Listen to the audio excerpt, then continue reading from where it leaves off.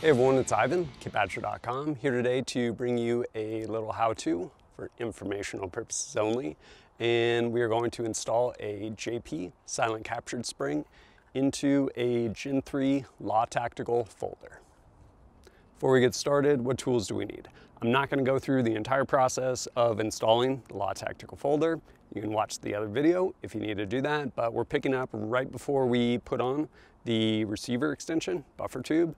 So to that end, we're going to need a castle nut wrench. This one right here I'm using is the option from Fix-It Sticks. If you already have your Law Tactical folder installed, we want to make sure this is in fact empty, unloaded, and we'll go ahead and start. First thing we're going to do is we need to actually end up removing our receiver extension. So we want to go ahead and get rid of our current buffer spring as well as buffer. Pull that guy out. And then we're also going to end up removing the current Law Tactical bolt carrier adapter deal. Pull that out. And then we can go ahead and separate our upper and lower receiver if we want to. Doesn't really matter one way or another, but since this is attached, I have my receiver extension on here, I need to take it off. If you did your due diligence and actually staked your castle nut, it won't be impossible, but it might take a little bit of elbow grease. So go ahead and break this guy loose.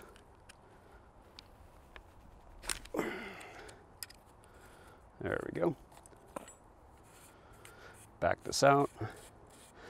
One thing we don't have with the Law Tactical folder is this rear end plate holding in our spring that holds that rear detent down. So we're just gonna back our castle nut off, go ahead and back whatever receiver end plate we have off.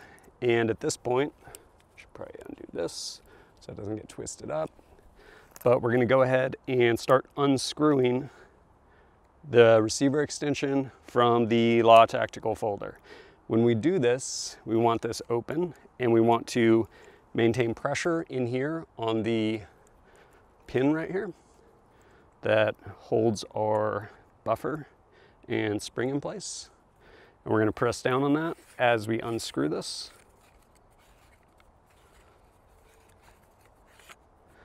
We're going to set that aside and carefully take this spring out so it doesn't shoot across, disappear somewhere. And now our first step is going to be actually replacing this with the one that comes with the new JP captured spring. At this point, we're going to install our new buffer retaining pin as well as the spring that goes with it. Spring is going to push inside. It's relatively captured. There's a scallop section on one side. We want that facing towards the rear of the pistol or rifle. So this blade almost, since this is open, if it was closed, the kind of blade portion would face forward. So with it oriented the right direction, we're going to go ahead and put this spring down in here. Fortunately, the way the spring's made, it's more or less captured, probably won't shoot off on you. You can, of course, do this with your receiver extension already partly threaded. I didn't, so that you could hopefully see better. And now we're going to go ahead and thread this in. As we begin to get close, we're going to need to depress it and thread it until the retaining pin is actually captured by this receiver extension.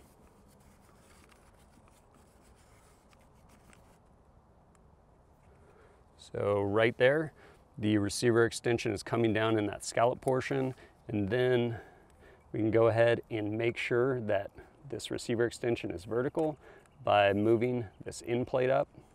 There's a recessed portion in the back of this piece that corresponds with this part right there. So once that indexes, we know we are actually where we need to be.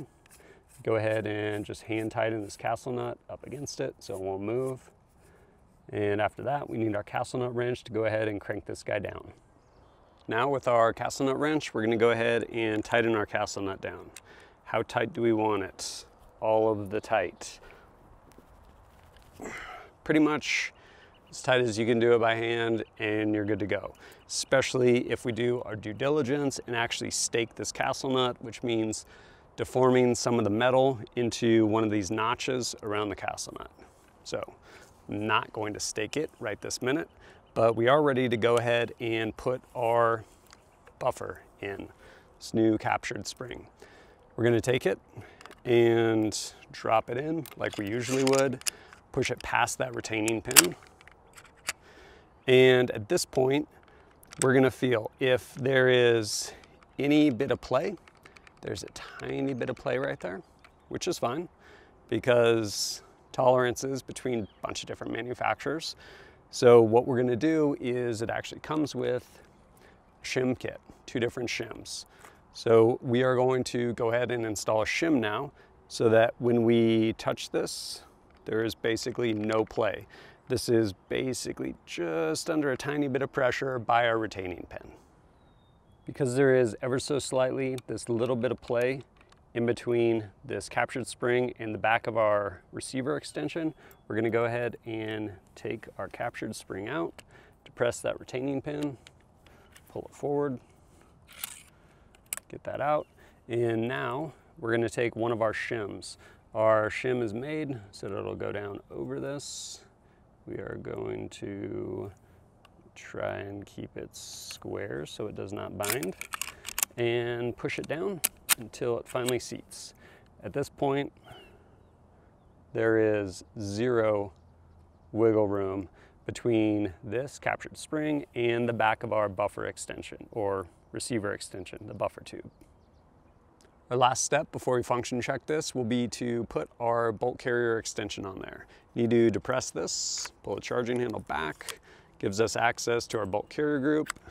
That guy slides on there, it seats, push it all the way back down, make sure it's all the way seated, at which point we can close our law folder and go through our function check.